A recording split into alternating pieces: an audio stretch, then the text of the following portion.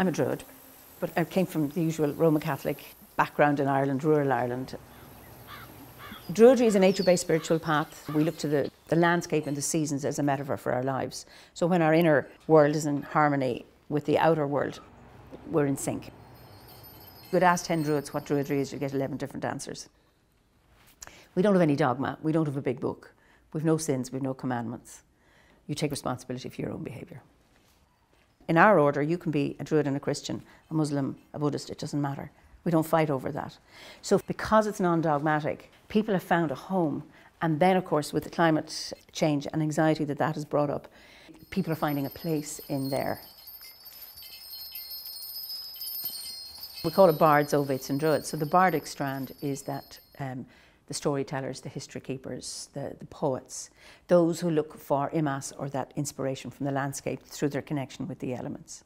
The next strand, the Ovate, is the shamanic, the healing, the herbal, the diviners, the seers. And then the third grade is the philosophical one, the Druid grade.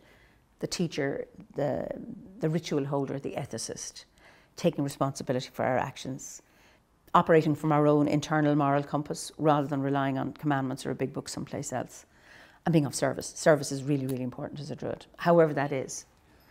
Exploring and developing your own creativity. Somebody who bakes bread, someone who keeps a nice house, looks in their garden, a writer, an artist, it doesn't matter. The love of nature, deepening that love of nature, and then the pursuit of wisdom. I heard about Druids from the nuns in school, in primary school. So I was filled with all the myths and legends, and I had just a yearning for those myths, and I'm a storyteller, and I'm really, really interested in our own myths, and retelling them, well, I suppose with a more modern flair, and maybe a feminine voice as well.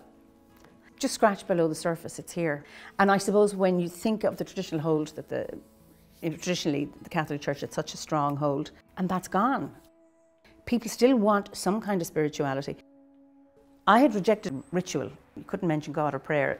And Druidry brought all that back, because I am spiritual, but I had one notion of what spirituality was, and once I could find my own and its own expression. And so much of it comes from the landscape. I think that's growing. It's meeting a need for people.